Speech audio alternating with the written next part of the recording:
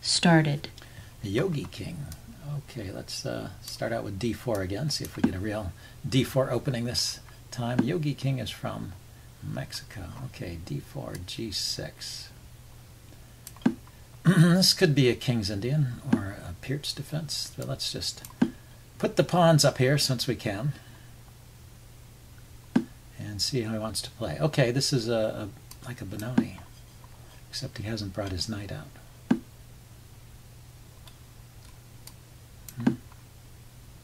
And it's not a modern Benoni since he hasn't played e6, so there's the knight out. So this is some kind of Benoni.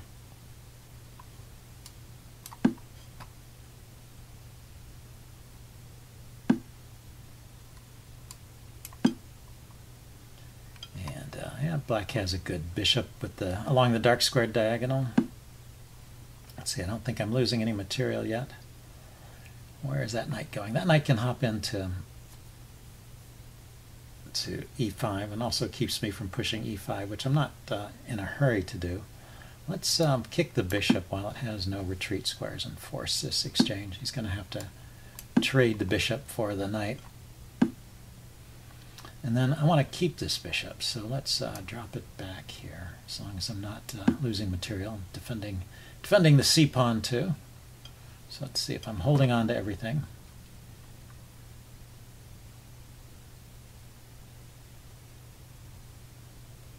And this is a structure where I do want to trade off the bishop if I get a chance to.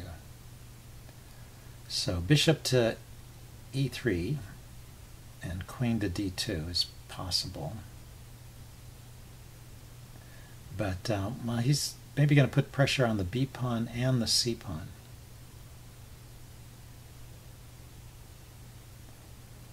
The queen can attack the c-pawn from a6, but not here because the knight covers it.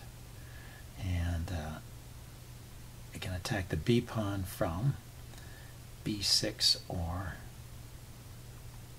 b4. Yeah, queen b4, I guess. Queen b4 is the idea, attacking the c-pawn and the b-pawn. So let's start by defending the knight. I defend the knight so I can play the move b3 here, which will defend the pawn without leaving a loose piece on this diagonal. Well, it is still kind of loose, isn't it? I could kick the queen here. The queen can't take the pawn because it's protected by the bishop. And then where would it go? Probably just back where it came from. Then the c-pawn is safe.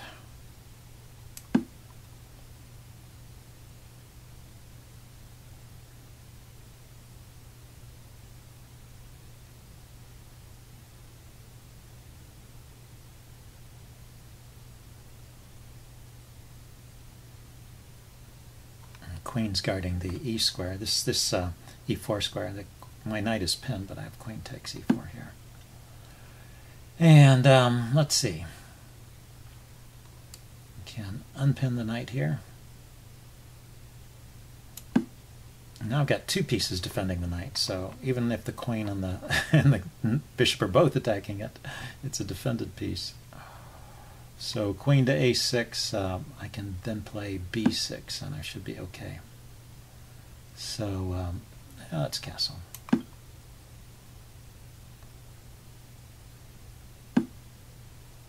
drop my queen back here, because I want to trade off this pesky bishop here. Potentially dangerous piece in this setup. And he's preserving the bishop. But this operation weakens the f7 pawn if he decides to retreat the bishop. That's usually the motivation. Playing rook f8 to e8 allows this bishop to retreat without giving up the exchange. Yep, there he goes. Okay, so I want to continue getting things off of the e-file. I mean, getting things off of this diagonal. So I'm going to start with rook to b1 here.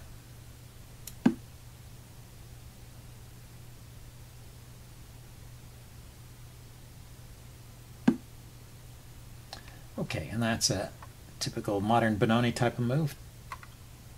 And let's see, I could go for a symmetric structure here. I could throw in the move f4 here. I haven't really thought about this, but where is that knight going? Back to... the knight goes back to d7. That's the only square, right?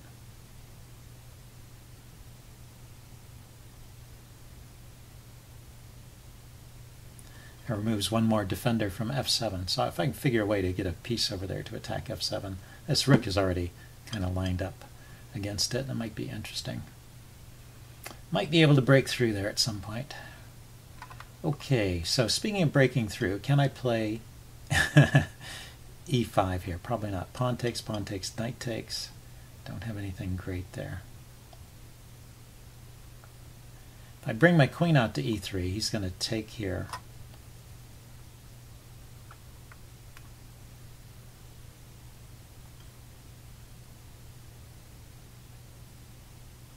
Maybe move the queen over to e8, e1, and then come out to g3, something like that.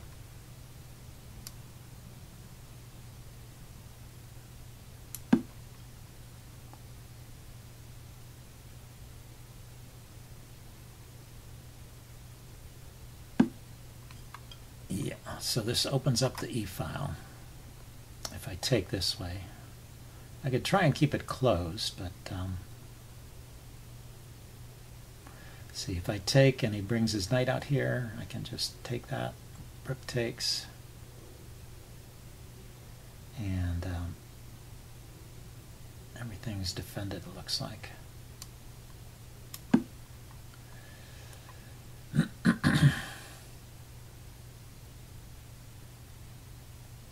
My knight is defending the bishop, which is important because I want to be able to move my queen out and unpin quickly. But let's see, knight here, knight takes, rook takes, probably queen f2 defending the bishop.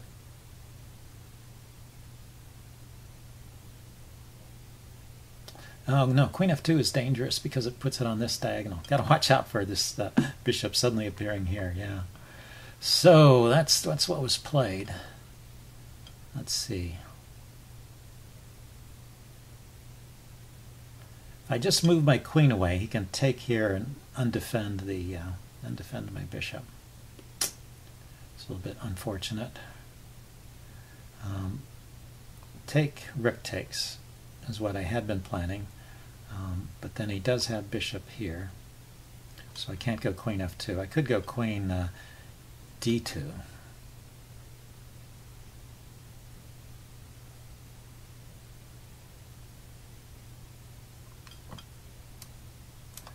Just to unpin and still hold on to the bishop. You can of course play rook to d4 as well as bishop d4. Both those are possible moves. Okay, but he plays the pawn up. Oh, interesting. So he's going to support that rook there. And if I move my bishop here, I guess he's going to pin it. Let's defend the pawn here. So I can maybe bring my bishop to f3. That might be an interesting place for it.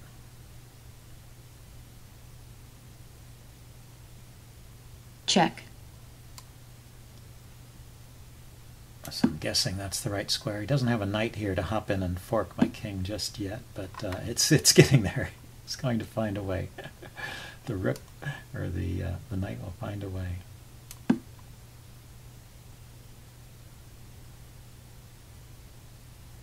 I'm going to oppose rooks on the e-file here.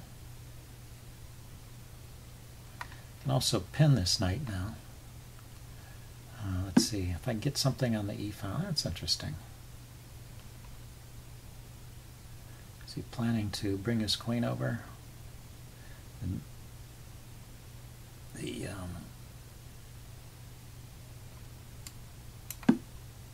I'm not sure what that was about. Yeah, he's planning to bring his queen over. Okay, so let's exchange.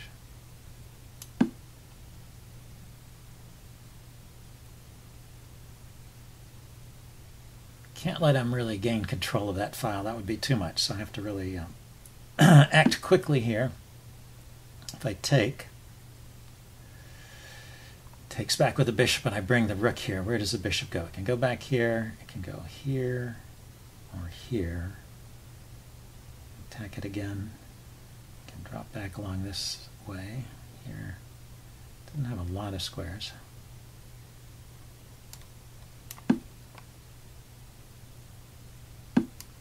But in any case, I get the I get the e file this way. No, I don't. He doesn't move the bishop. He just leaves it there. Okay, I can attack the knight. The knight can't hop forward because that loses the bishop. So where's the knight go? He can defend the knight.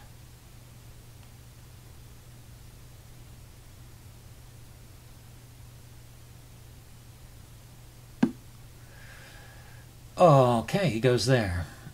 So everything's defended. Let's see. I could bring my rook forward to e6.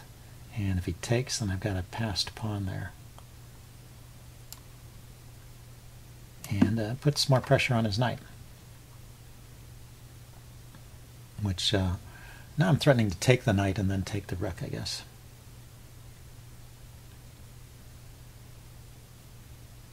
Couldn't do that before because the rook was going with check, but now I am threatening to take the knight and take the rook.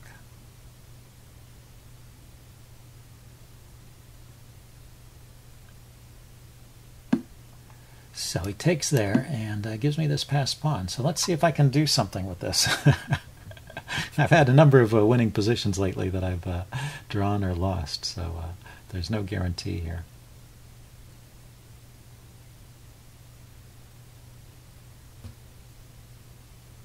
Need to get my king into the game. Okay, and his knight is getting active, huh? Let's see, if I push this pawn forward immediately, his king can come to this square.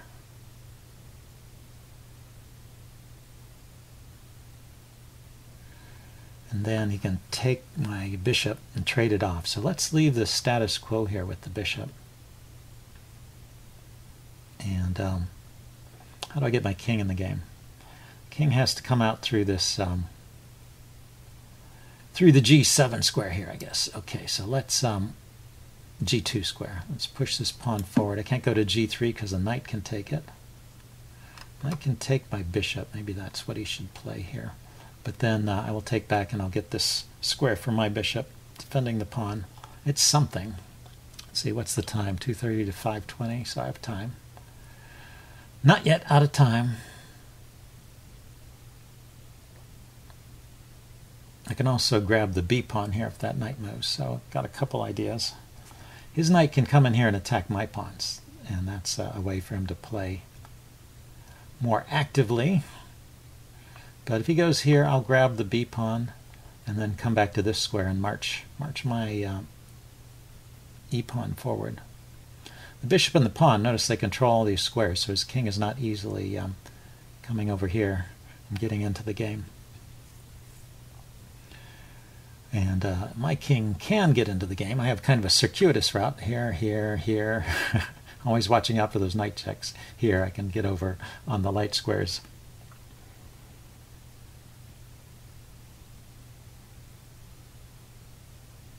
Also, if he exchanges here, I am threatening. Yeah, okay, so he takes there. Pretty logical. Now let's see what's next. Defends that guy. Okay, my idea was just to go here, so I'm threatening to push with check. The king will probably run immediately to f8. So bishop here, king f8, and there's no big deal. Let's take a pawn, exchange a pawn rather. Try and get a second threat going over here.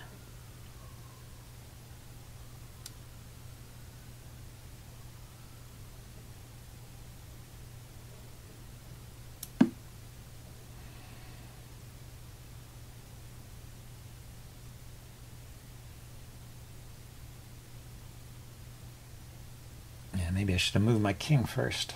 Keep his bishop from coming to this square. He can kind of push these pawns forward with his, by attacking them with his bishop.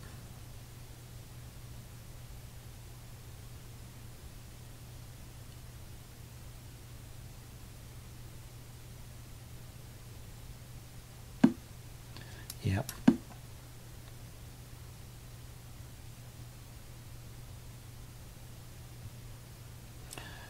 But that's not too bad. The pawns come forward here.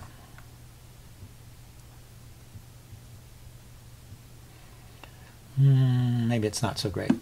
He can never take with his king, but he can blockade with the bishop. So this may just be a draw. Yeah.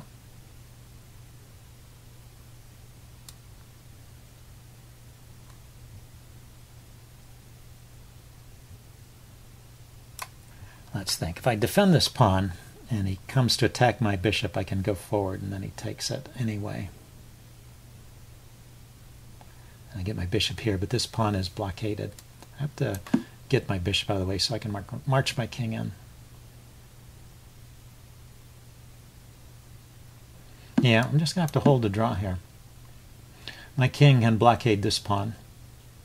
I can't ever push this pawn forward. His bishop will snap it off.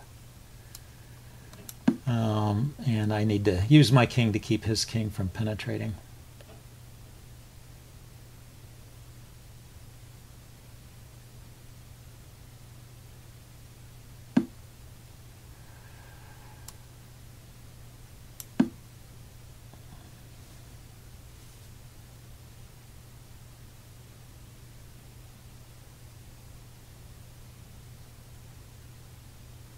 Can't let his king come over here and gobble up my pawns. That's the big danger in this position here. Check.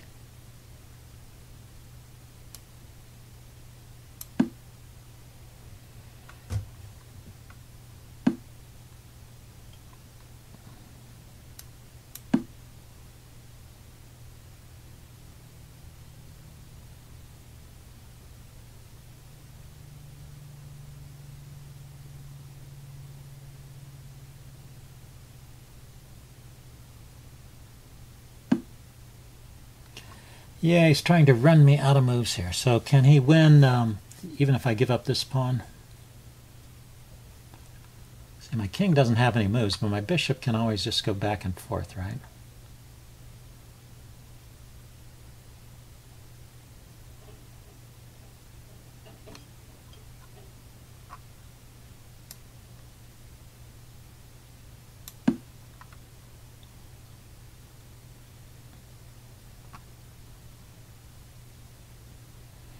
If he takes my pawn with the king, then my king steps forward. That's my idea here.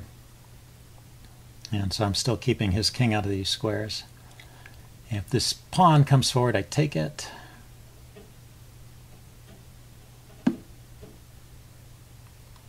And so that shouldn't be a problem here, right?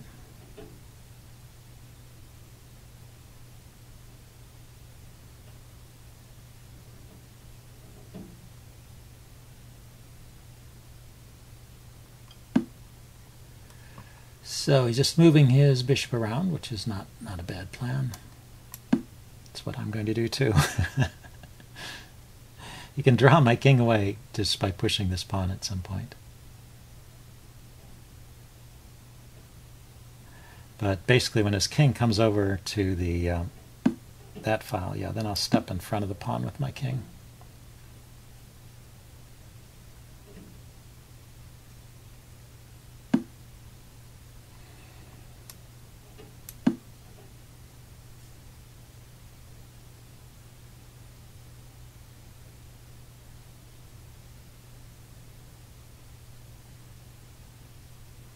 So, 2 pawns down after what seemed like a good position. Story of my life.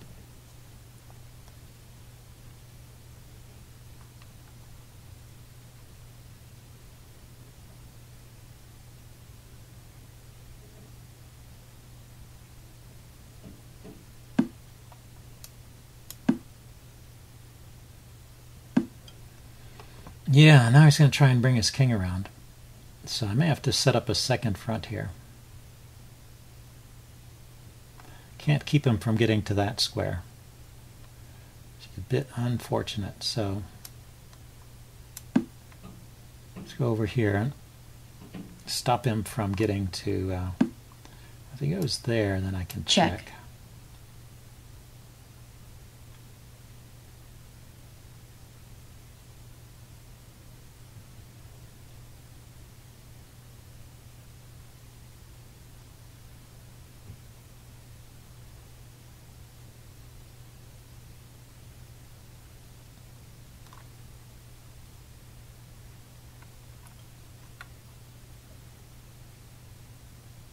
I can just keep this bishop on the diagonal if his king comes forward, so it's not a problem.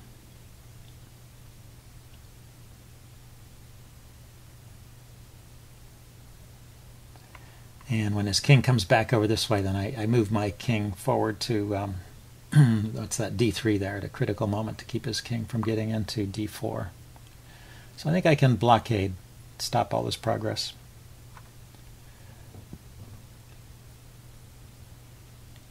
It's nice how the bishop on this one diagonal is controlling his two extra pawns. So that's the key to drawing with these endgames.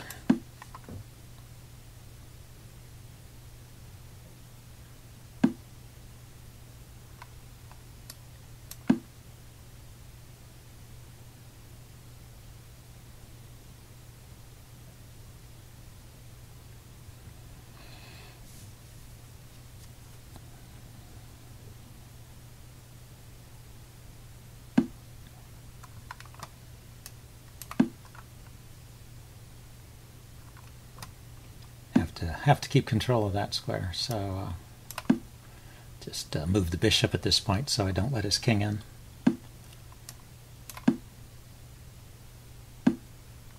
And when his king goes there, come around here. At some point, he will either run out of ideas and agree to a draw, or else. Let's see, what can he do here? Nothing. Or else we will have achieved some kind of threefold repetition. Check.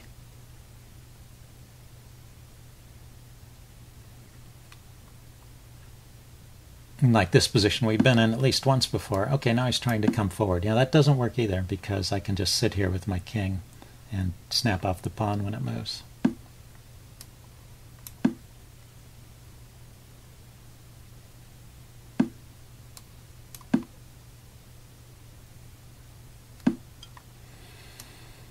Check.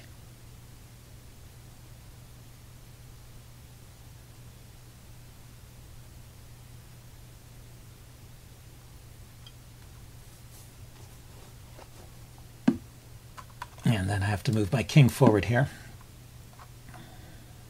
to keep his king from penetrating, but he still can't get in. He can play there, but I can move my bishop, and all I can do is go back.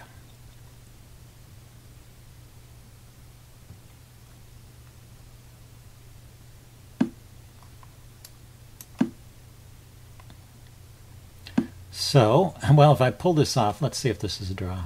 Game drawn. Yeah, so we've repeated by now. Anyway, a good example of how to draw with opposite colored bishops, even when you're down a couple of pawns. The key is using the king and the bishop to blockade and getting the bishop on a good diagonal.